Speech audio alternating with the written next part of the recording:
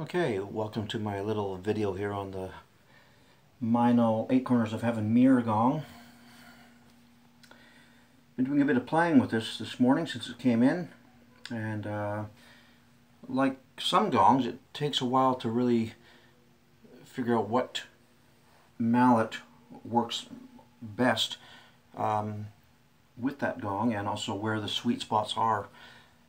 I can remember playing this gong at the NAMM convention a couple years ago, and I remember feeling it was a little bit quiet. And I remember my Mino rep at the time described the mirror gongs as being shy, actually. And so this is a beautiful gong, and I find it's one of those gongs that, for me at least, works best at low volume. I've opened it up a little bit here, but I think it's ultimately best at a lower volume. And I've tried various mallets: a Mino large mallet, Paiste M2, and the trusted Paiste M6. But actually, I'm really loving the Paiste M7, quite a big mallet, normally for the really large gongs, but I find that I can get that real nice rich sound out of this one. So again, I don't think this is going to sonically, the video is going to do justice to this gong. You have to kind of really be in front of the gong, I think. But again, I like to play this one quiet, excuse me, and near the center to really get as big a nice fat bass tone as possible. So here I go.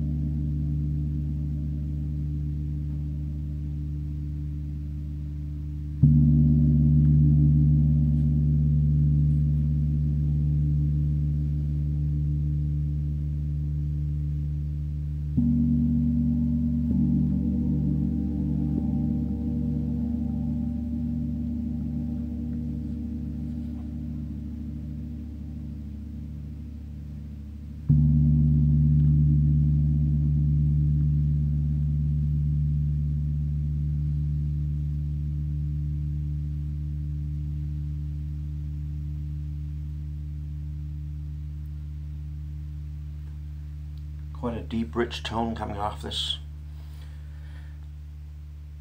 It's quite interesting to play a mirror gong.